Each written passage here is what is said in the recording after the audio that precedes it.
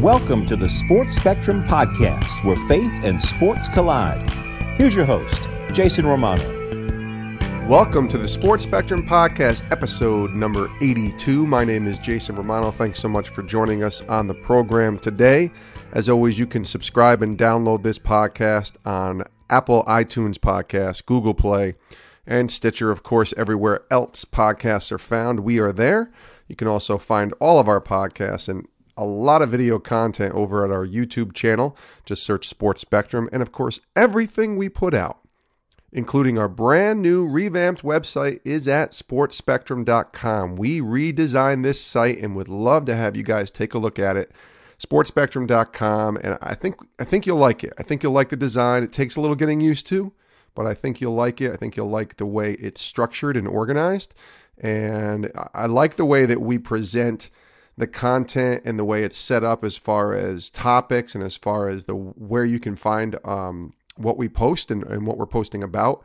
So check it out, sportspectrum.com. We're very proud of that site and the way it looks now, and it's really setting up for what I think is a pretty incredible future here in 2018 for Sports Spectrum, where you can become a partner with us for just $36. It's for an entire year. You get our quarterly magazine and you help fund all of the free content that we provide, including our Football Sunday, which we released during the Super Bowl. Of course, this podcast is free and we have to fund that as well.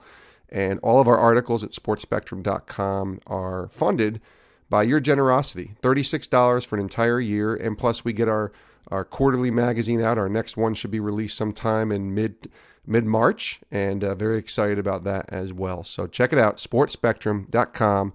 Become a member and join us and partner with us on this Sports Spectrum journey.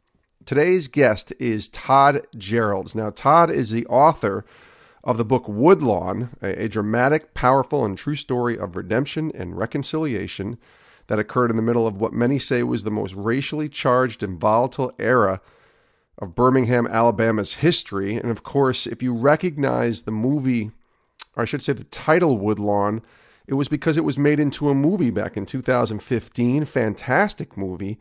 And it tells the story of Tandy Gerelds, who is the coach that took this football team and reached it to new heights, but also really kind of brought this roster together during, like I said, a time of racial tension.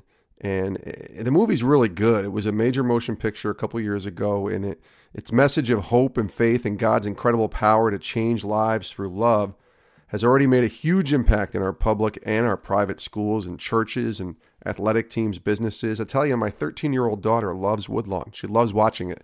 Even though it is a football movie, its message is what resonates with her and so many others. And Todd joins us today, and we talk about his story on the podcast, about Woodlawn, his story. It's really a true story of growing up as the son of Tandy Gerelds, and Todd Gerelds being the son of a football coach, and what that looks like growing up in the South in Alabama, their love and passion for football.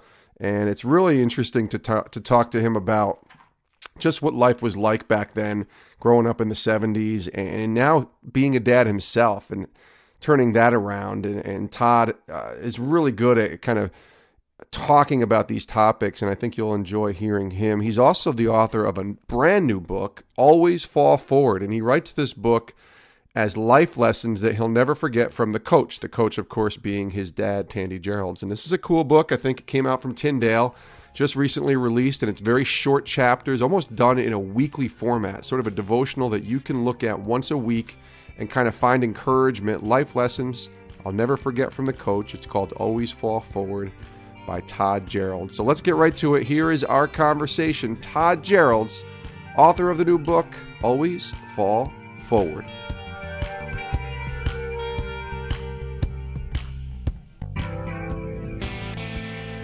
Todd, how are you? I'm doing really well, Jason. Thanks so much for having me. Todd, it's great to talk with you. I'm excited to kind of dive into a little bit of your story and a little bit of the book and why you wrote it. But let's start with Woodlawn, because I think a lot of people, when I say Woodlawn, they know that movie. It was a powerful movie, I thought, really well done by the Irwin brothers. Came out, I think, 2015, and my daughter loves it. We watched it a number of times. I think it's an important movie as far as racial reconciliation, which obviously in the 70s and in the Deep South, that was a big issue. So many of us know the movie Woodlawn, but we don't know the story. So for those who haven't, can you give us like a synopsis on the story, your role in it, how you are part of this whole Woodlawn thing? Sure.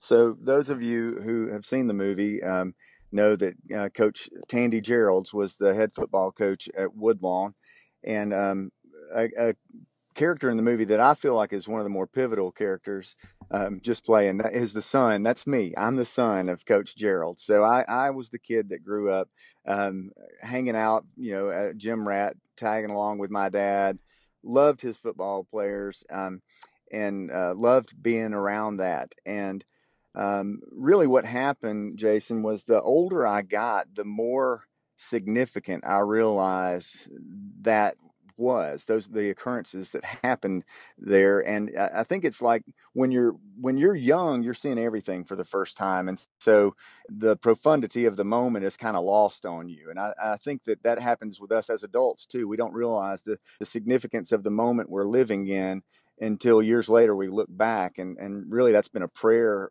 of mine over the last several years, was for God to open my eyes to the fact that he's at work always, and that his story is being woven throughout our daily life, and let's not miss it. So for me, the older I got into high school, and I was actually playing for my dad. We'd moved to a new town up in North Alabama, and there was still a fair amount of racism there that was unresolved. There had been a big race fight in the cafeteria the year before we got there.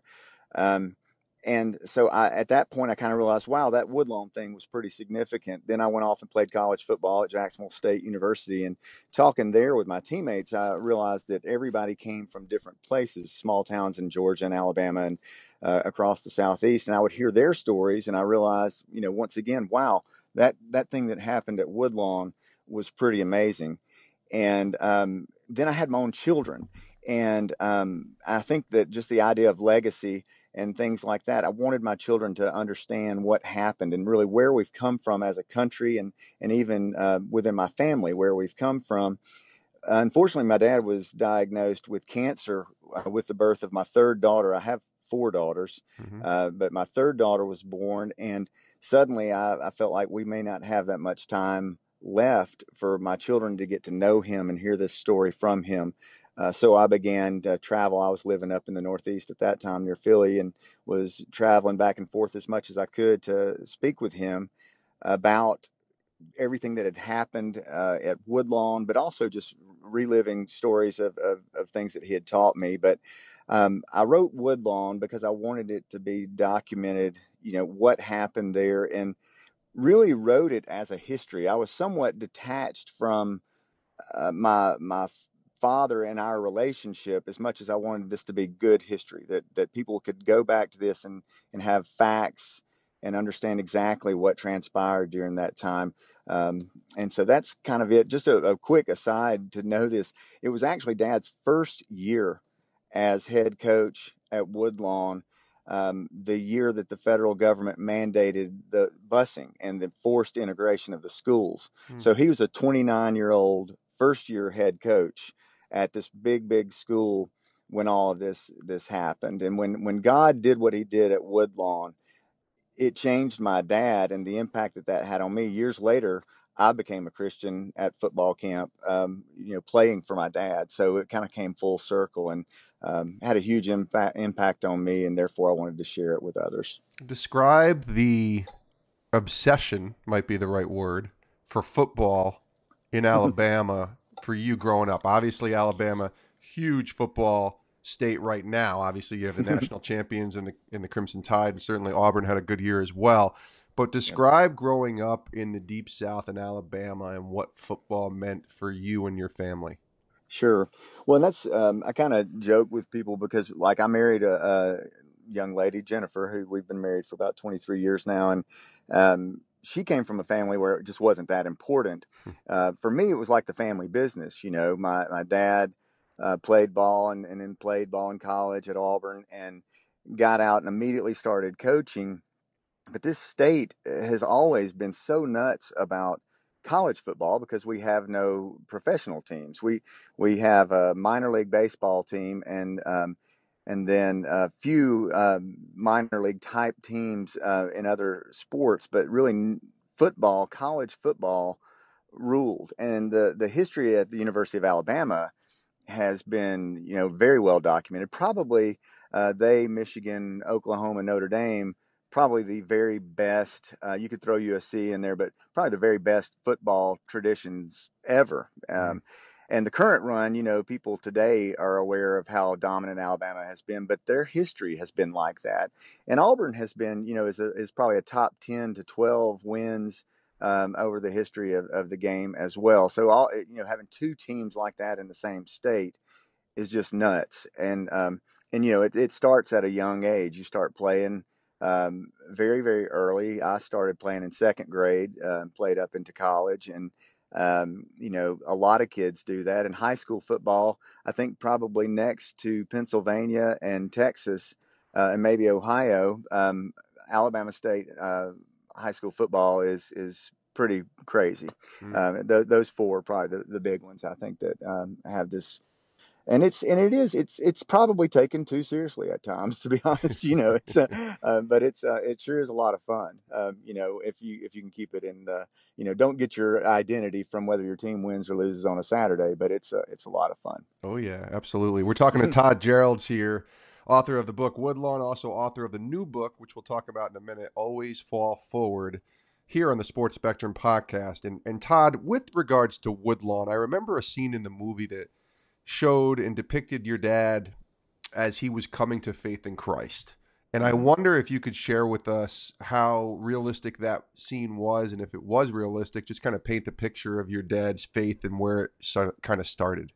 Sure, and really, this to me is a significant. I mean, obviously, anytime someone comes to Christ, it's significant. But in terms of his overall story, there's some significance apart from him, just around simple acts of obedience of other people that really led him to Christ and to the ultimate decision to follow Jesus.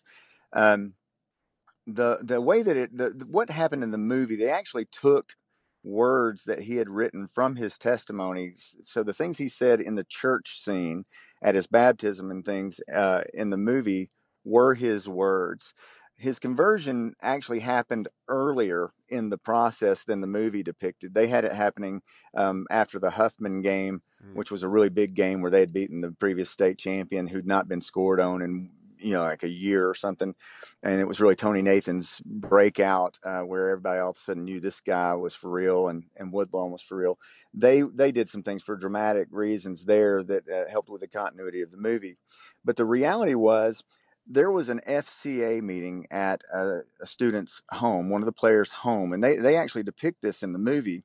But that was the week before school started.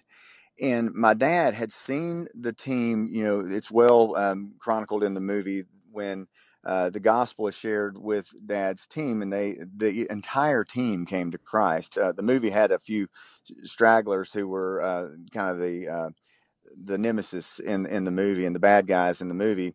The reality was there were four guys on the team prior to the gospel being shared who were Christians. After the gospel was shared at their football camp, the rest of the team came to Christ.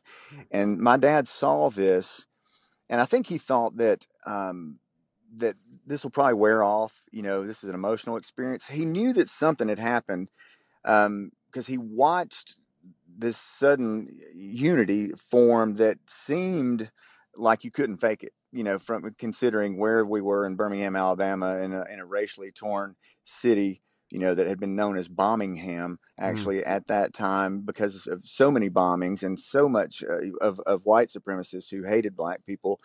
And to see them come together, Dad knew something had happened, but he just kind of kept it at arm's, length and waited to see if it was going to die down. But instead, he saw the exact opposite. He saw the guys getting closer and closer, and even in the heat of Alabama summer practice, two-a-days and stuff, instead of finger pointing, there were guys helping each other up and loving each other. And he began to see really what Jesus said in John 13:34 and 35. He said, basically, a new commandment I give you, that you love one another, and by this the world will know that you're my disciples. They'll know that it's real Mm. by the love you have for each other. So the gospel for Dad, he heard the gospel, but it may be that his ears were kind of clogged, and he needed to see it, and he did. He saw it in the body of Christ being lived out in front of him. So when that FCA meeting was called for the Friday before school started, Dad was really concerned. He was still, football coach, concerned about winning and losing, didn't want there to be any division. And he was concerned that the black kids wouldn't be welcomed at the home, or they wouldn't show up, and these things. So he decided, and really a couple of the kids asked him to come, and he decided to come. Well, the movie didn't show that two or three families had actually rejected the request to have the FCA meeting at their home because they didn't want those kids, so to speak, in their home. But one family decided that they would open their house up to the team, and Dad went and he saw this family welcoming the kids. Um, it was the Miller family, by the way, to give them a shout out. Ms. Miller, they knew that they were called to be hospitable, and they saw the parents loving the kids no matter what they looked like. Saw the kids loving each other, on the couch, sitting around the room, sharing, laughing, cutting up, and really, Dad knew what they have is real, and I don't have it.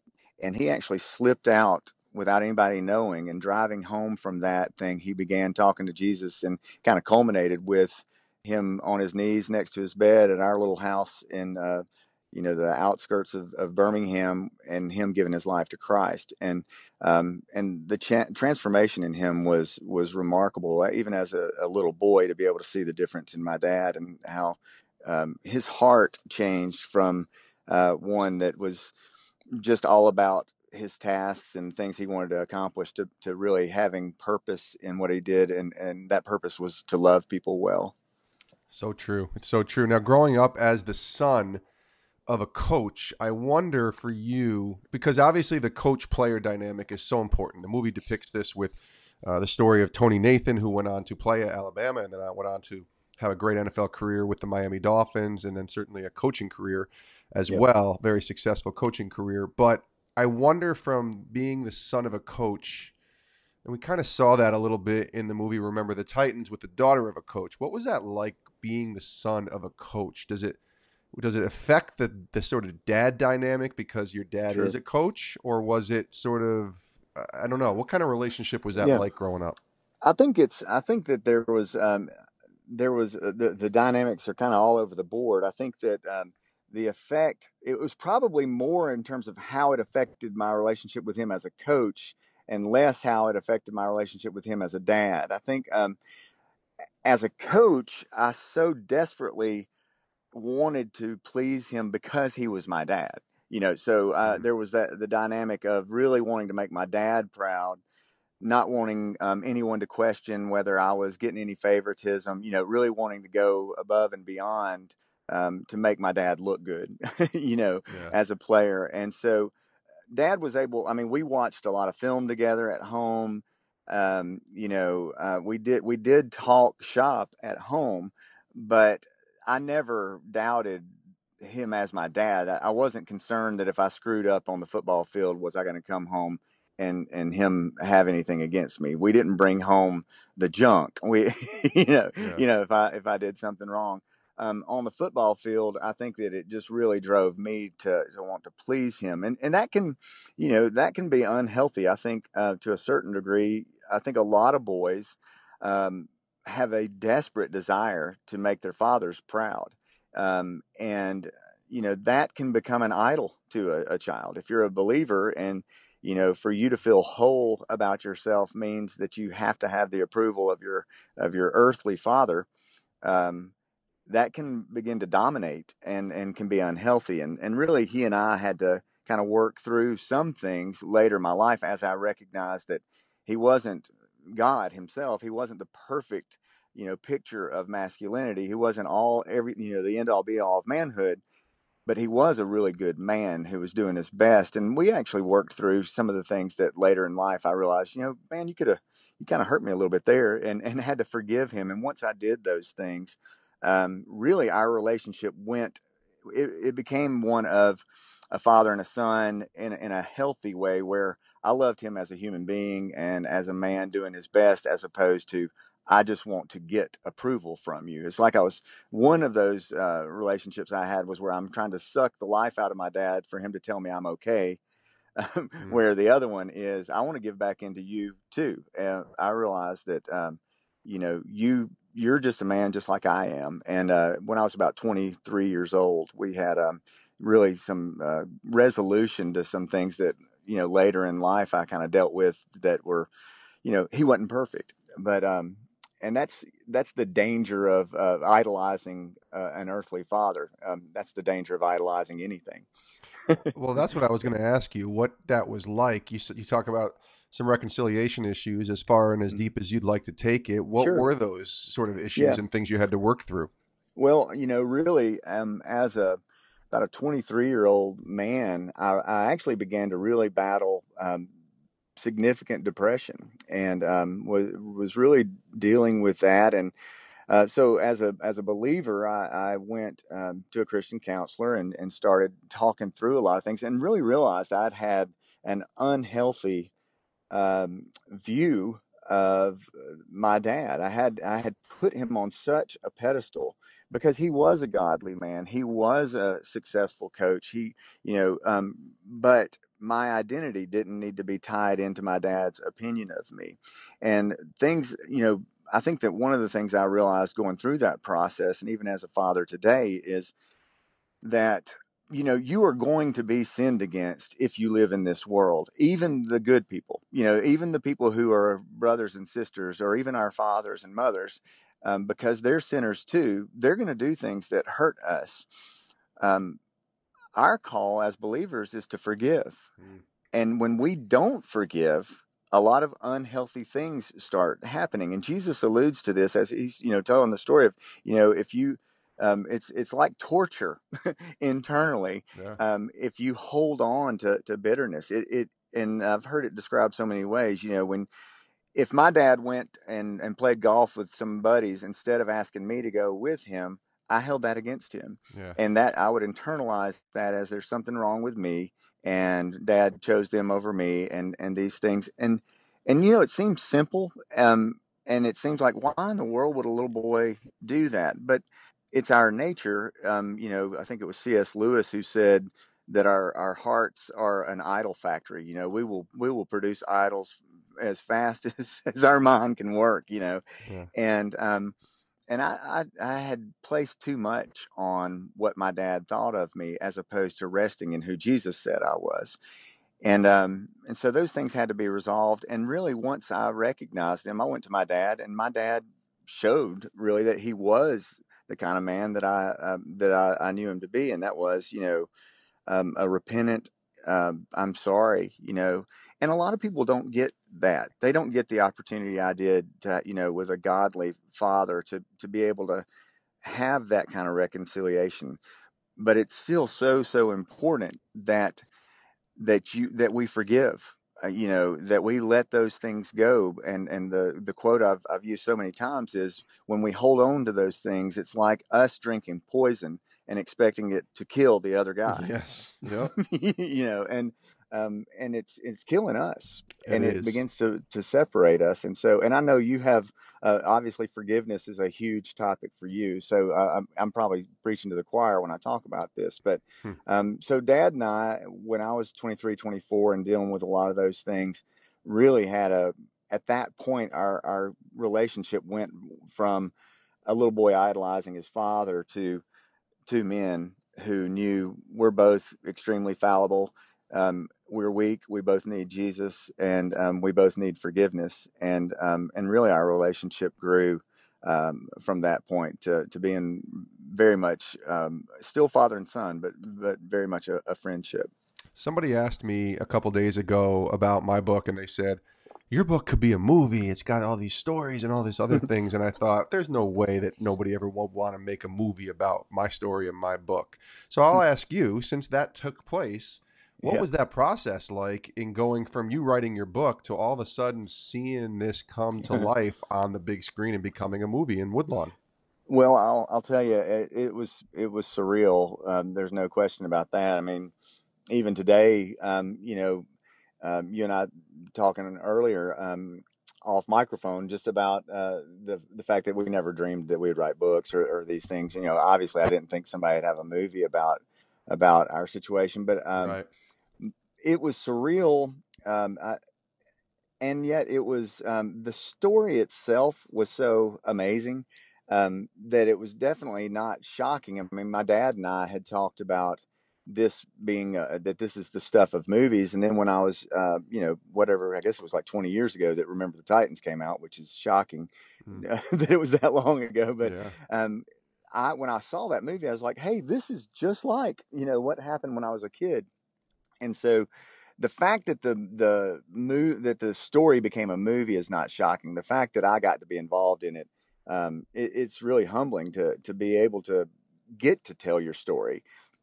You know, this is a story it's really about God. It's about what Jesus did Yeah. in a town, a school, and in the lives of the individuals involved. And so I was thrilled, and really I was working on this book when I got a call from the Irwin brothers, and their father was the chaplain on my dad's football team. So when they called me, I knew what they were calling me about. I mean, Yeah. it wasn't going to be the Todd Gerald story. It was, so I basically they were like, we really want to do this, and we want it to be authoritative. So you know, get that book done. Basically, was kind of Yeah. what it was. People they were like, how do you get a book published, and how do you get a movie deal? And I was like, don't follow my the way it happened with me, because that's not how it normally happens. God Right. just threw this in my lap, Yeah. and what a great opportunity. And I mean, I think He did it that way so He'd know, Todd, you're not, you're nothing amazing.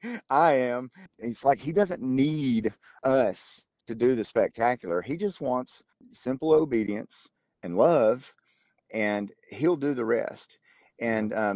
And when we say, hey, I'm ordinary, that's I'm saying that just in terms that we all have stories. We all have spectacular things that go on that God does, Yes. through our individual stories. And it's not how great I am, it's how great He is. And He really made that clear to me. He does the spectacular through the ordinary, because in God's eyes there is no ordinary. That's right. And so that's kind of a nutshell of what happened there. And I believe, in my process of writing my book, Live to Forgive, I believe that God revealed to me that if we have a story, and every single one of us does, Yeah. whether we're ordinary, extraordinary, famous, whatever, we all have stories. And if we don't tell them when we know that they can help someone else, then we're actually Yeah. being selfish and we're not following the call that God has placed in our life. So I'm grateful for you that you shared the Woodlawn story. And now, as we close down here, I want to talk about your new book, Always Fall Forward. And it's not really a book as much as it sort of is a devotional. So why don't you tell us, Yeah. and let me read the subtitle. It says, Life Lessons I'll Never Forget from the Coach, that the coach being your dad. So Todd Gerelds, tell us about Always Fall Forward, why you wrote it, and what we can expect if we pick this book up. Sure. Thanks, Jason. The reality of the Woodlawn book was I wrote it somewhat detached emotionally. I mean, if you read the book, you read the preface, and you get a little bit of my heart and a little bit about the relationship I had with my dad. But from that point on, Mark Schlabach, who you probably know from Of course. ESPN, Yep. he helped a lot with the book. And really, we were trying to get an accurate history. So Mark did a bunch of research, and I'm really grateful to him.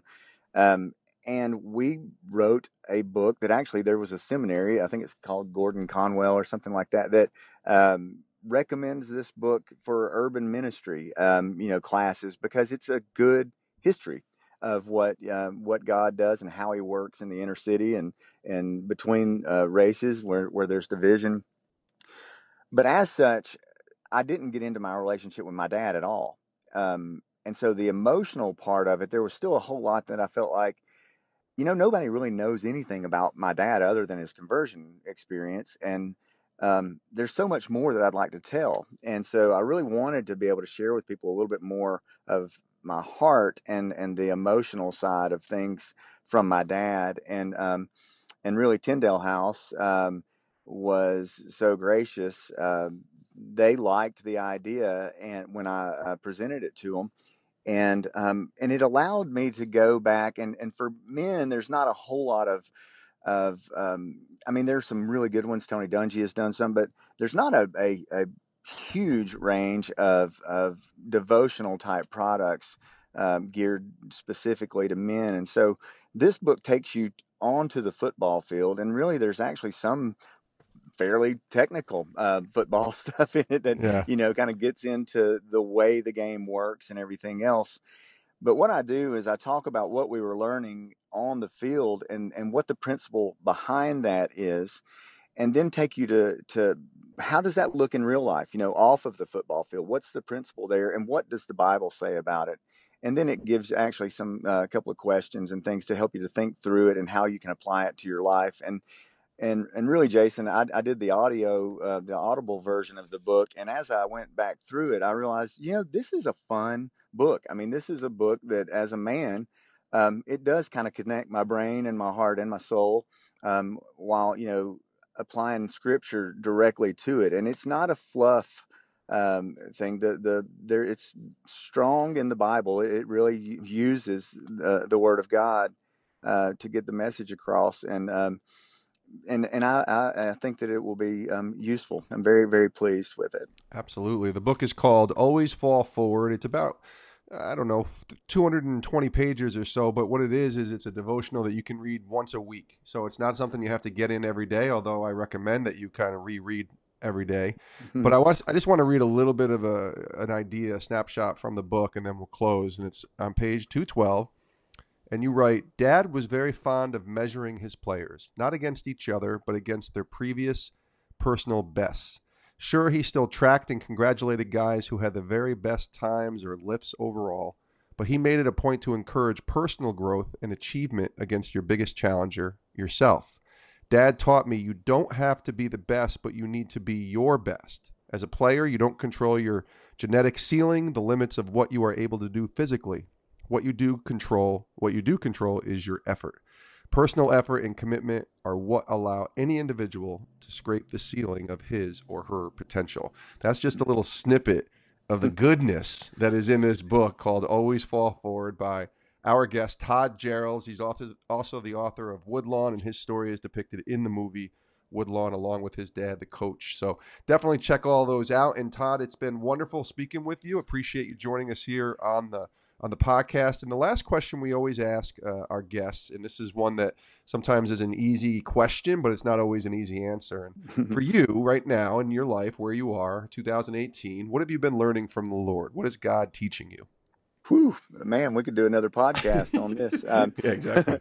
It's really, really clear to me that God has made it very, very clear to me. I mentioned part of this before, that we all have stories that we need to tell, that we need to tell. God doesn't need anything. He wouldn't be God if he's in need, but he is allowing us to participate in his story. He has this redemptive story, and he's saying, you have an opportunity to come alongside and share your story, and it will benefit the world in a way that only you can do. But the other thing that goes with that I'm learning, and just in a very, very clear and vivid way, is that this spiritual realm is real, that there is a true battle going on for souls and minds and hearts. And when we engage and want to do God's will and seek after him, we're going to have fiery darts and missiles and things come at us. And not to think for a second that that's something from a movie or anything else. It is very, very real. And as the body of Christ, we need to be aware of that, but also be aware that the battle is already won. Jesus has won it, and that the power is on our side. God's power, the Holy Spirit, the body of Christ, and prayer is stronger than the enemy. But that's been a lot going on just with my family and different things like that, where we see that it's a real battle, but God, is faithful.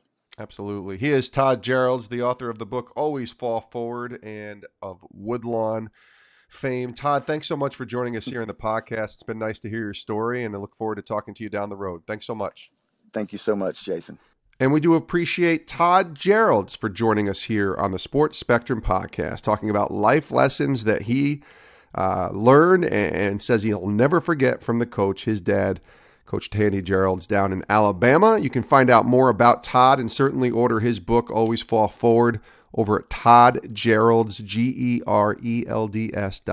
ToddGerelds.com. The book was just released by Tyndale, so check it out.